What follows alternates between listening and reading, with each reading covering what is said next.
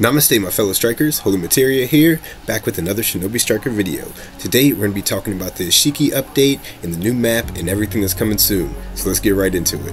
Okay, so first big shout out to Zeno Martinez and Despair for showing me all these new images. So we've got new images of the new cloud map, we got the full descriptions of all of Isshiki's moves, we got a whole bunch of stuff to talk about. So this is some hype stuff, so let's get right into it. Okay, so first let's just go over Isshiki's moves. So we have the full breakdowns and screenshots and everything. So the official name of the first ninjutsu is Hidden Jutsu Sukuna Hikona.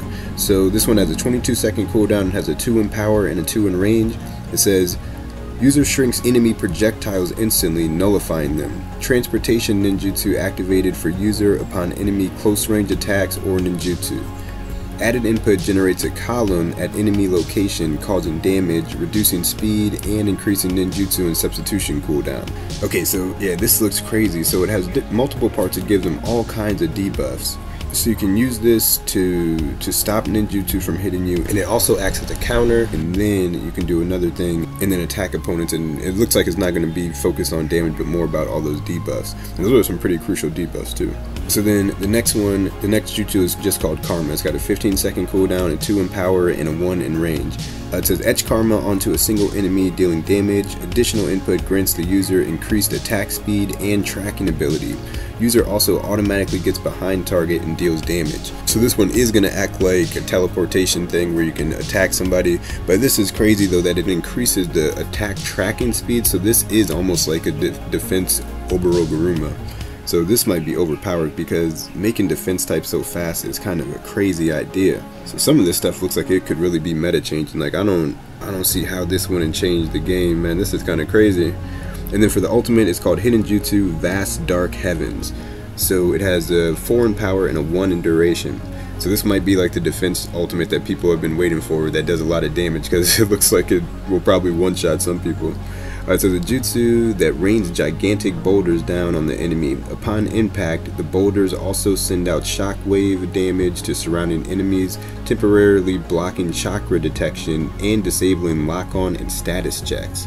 So I don't know what the chakra detection is, but so then you can't, when you get hit by the shockwave, you can't lock on to people, and you can't, maybe your UI goes away. I don't know what the chakra detection would be. That sounds really interesting. So yeah, man, these moves look crazy. And we know that he's also coming with the ninja tool, but we don't have any new information on that yet. So yeah, this Isshiki DLC is looking way better than I thought it was going to be now that we see like the official descriptions. And now let's look at the cloud map, man, because these images look insane. So we got the full map layout, yeah, the way it's laid out, and now it's symmetrical pretty much. Yeah, it looks like it's completely symmetrical. One side is just flipped. And then we have some screenshots of like the different times of day. We got the daytime, evening, and then night.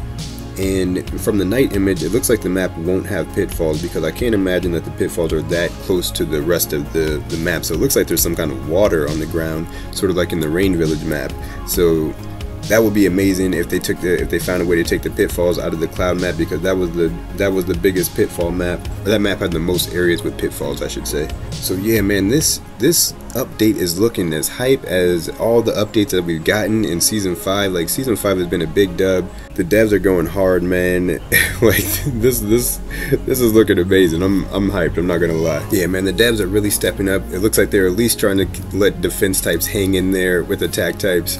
Range is still down bad, but besides that, this season 5 has just been amazing, man. It's been incredible. So yeah, let me know what you guys think of all this. Because these images are like leaked, that means that Isshiki is almost definitely coming out tomorrow, so look forward to that. It's not 100% confirmed, but I'd be really surprised if he didn't drop tomorrow. So yeah, I'll definitely be streaming and keeping you guys up to date with gameplay of the new Isshiki DLC and the new cloud map and everything. So stick around for more content. Be sure to like the video and subscribe if you want to see more. I'll see you guys in the next one. Everybody stay safe out there.